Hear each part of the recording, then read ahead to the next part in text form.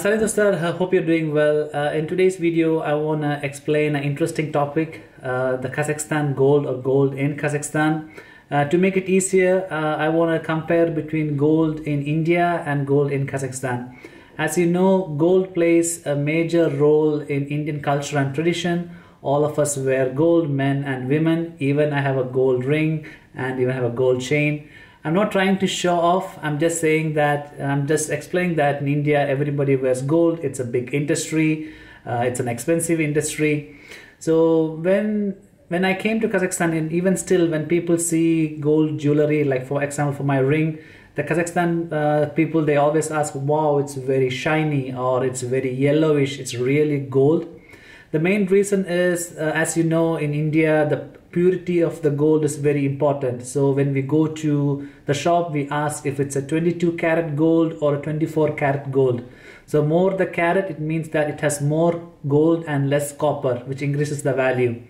The interesting thing is in Kazakhstan, gold, people don't wear jewelry a lot, so gold is not an important aspect here, but still they buy gold for as a gift or for wedding or for proposing, engagement, and all those things.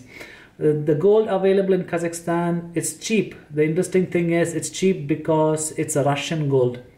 Now let's see why it's called Russian gold. So the gold available in Kazakhstan is around 14 karat gold. That means that the amount of copper is more and the amount of gold is less. So it gives it a reddish look.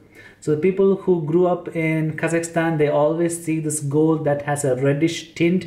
And when they see the gold that are from India, it's like really yellow and super gold. So people get surprised. They even ask if it's a real gold. So those who are planning to buy gold in Kazakhstan, please make sure to keep in mind that the gold here has maximum 14 karat because there is no gold mines in Kazakhstan. So all the gold available in Kazakhstan are coming from surrounding countries. So 14 karat gold, more copper and less gold.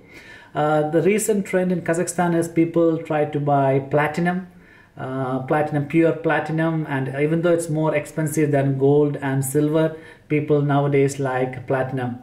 One more interesting fact is even if you buy gold from Kazakhstan, from India or any country abroad and bring it to Kazakhstan, you are not able to sell those gold. It's illegal to sell gold in Kazakhstan to exchange or with different proportions. So I want to exchange my jewelry and went to a jeweler and I said I want to sell this so that I can put the money and buy a different jewelry, and the person said that it's illegal to sell foreign gold in Kazakhstan. So no need to bring gold biscuits to this country.